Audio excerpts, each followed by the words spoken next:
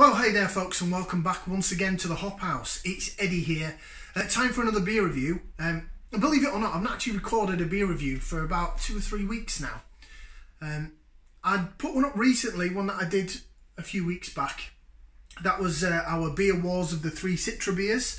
So go check that out on the channel. In fact, if you're new to this channel, go on, give us a thumbs up. Give us a like, share and subscribe to this channel. It's the Hop House. We like hoppy beer, we like good house music. Simple as that. So, yeah, I've been away for a few weeks. What's happened? Well, I got married. Sorry, ladies, I'm taken. Yeah, right. Like you were interested. So, yeah, I went and got married. We had a wonderful day. Got married locally here in Telford in Shropshire, where I live. And then we went away on honeymoon, little mini moon in this country. Went to the Cotswolds. Never been to that part of the country before. Saw some beautiful places. We also had 2 nights in Cheltenham, in which I had some fantastic beer. Yes, I visited Daya Brewing Company, or Daya Brewery. Craft beer. It's very high up in the craft beer echelon. Kind of a bit out of my budget, I thought, but it was on my tick list. So while we're in Cheltenham, I managed to convince the other half to go. So we did. We went to Daya Brewing, and I tried a couple of their beers, and you know what? I bought a couple of cans to review, so watch out for that.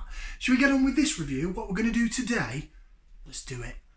Okay, so I did a video previously about a local brewery up in Yorkshire, a gift pack that I actually got when I was up there back in November, December 2019, and I left them up there at my mum's house. So it's Ainsty Ales is the name. So this is the first beer out of the 4-pack that I got. This is Ainsty Ales. They're based on the outskirts of York, and this is their Flummoxed Farmer, and it's 4% blonde ale. It's in a 330ml can. So there's, I think they're all 4 of them are 330ml cans. I think it cost me about £10 for the 4-pack or something like that. It was in a cute little box, and it's brewed within the York Wapentake or Wapentake. It's like an old sort of medieval council, sort of, instead of a district council they had Wapentakes. Wapentakes. I don't know how you pronounce it, my apologies. Right, should we get it out into the glass? Coracle micro pub glass for this one. It has been refrigerated, in fact, whoa, it's quite lively. It's been in the fridge for a couple of days actually, because we went away. Oh, sorry, can't see that on the camera. Sorry, I know I've got my camera in a different position. That's because, well, I won't go there, but we're in a bit of a mess at the minute. So you get to see our living room and all of our wedding cards. Look, lovely. Right, this beer then in the glass. It's quite hazy. It is light blonde colour. Some light bleeding through at the bottom. Don't think you can pick that up on the camera.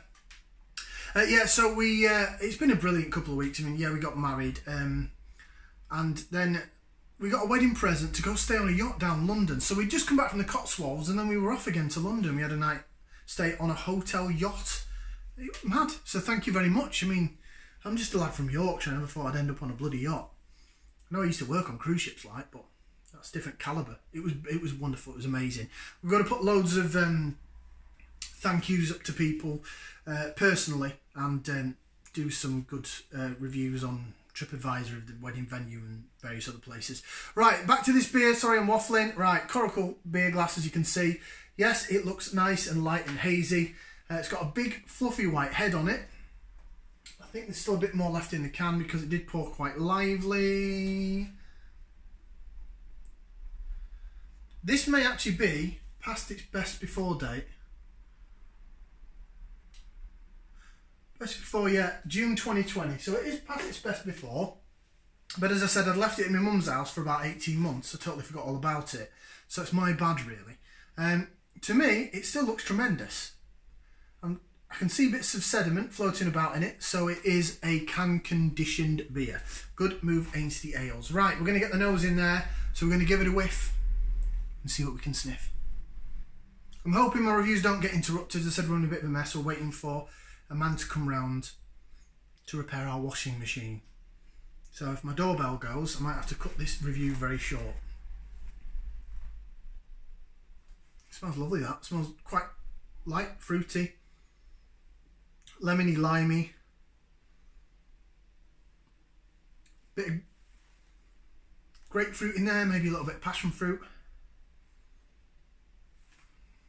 Bit of sort of wheaty malt coming through as well. I like it. It smells grand. Should we get in there? Should we get in there and give it a taste? I think we should. So bottoms up and down the hatch.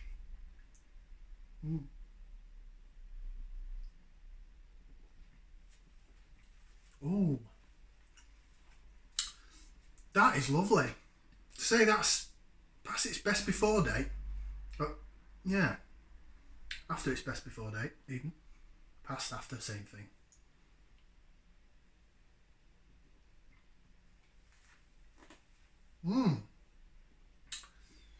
Lace division time. For those that love the lacing. Laces really well. Really good, thick, foamy white head on it. They've really done well with the carbonation there because it holds the head well. Yes, it poured a bit lively, but look at how it's holding its head. It's another Yorkshire brewer. What can I say? Yorkshire breweries are smashing it out of the bag. I absolutely love Yorkshire brewery. And I might be biased being from Yorkshire originally, but I like to find new Yorkshire brewers.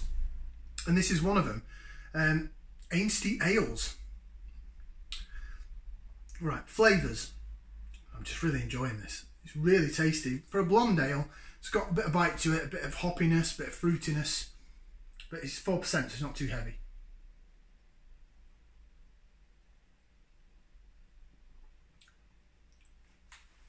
This is a virgin beer review, by the way. I'm nearly 7 minutes in, I didn't say that. I've not had this beer before. That's delightful. Yeah, you're getting some real sort of citrus notes on it, lemon, lime, really refreshing. The carbonation gives you a thicker mouthfeel than the actual 4% is. I think that's why it's holding its head so well.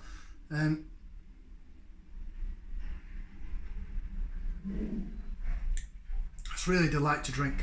Bit of grapefruit on there, maybe a little bit of orange pith, orange peel.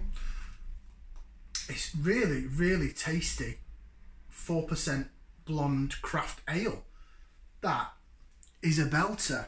Right, let's have a look and see what the Flummoxed Farmer is all about. So, most of these beers do tend to be sort of characteristic of Ainsty Ales. And there he is, the Flummoxed Farmer. He doesn't look like a friendly chap, does he? Fred, the Flummoxed Farmer. So I'll read it what it says on as he can. So it says, brewed within the York Wapentake or Wapentake. I'll go with Wapentake, Wapentake, say it in Yorkshire.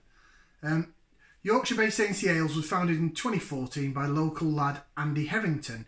Its artisan craft brewery and taproom is located in the medieval York and Ainsty Wapentake, an award-winning brewery creating distinctive beers for your delight. Enjoy.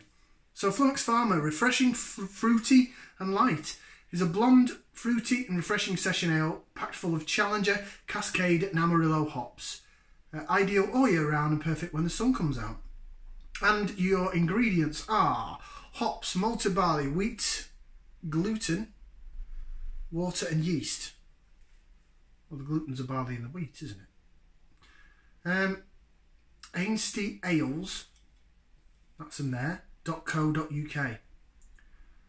And they're on Facebook, Twitter and Instagram as well. Go check out Ainsty Ales. I know that's the first beer that I've done from them on the channel. I've got another 3 to go.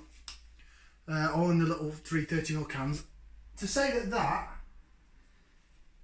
is, because we're August 2021 now, so this best before was June 2020. That's over a year out of date. Or, I don't want to say out of date because it means like it's going to give me bad guts. It's a year after its best before. It's fantastic. And I'm not a big follower of best before dates.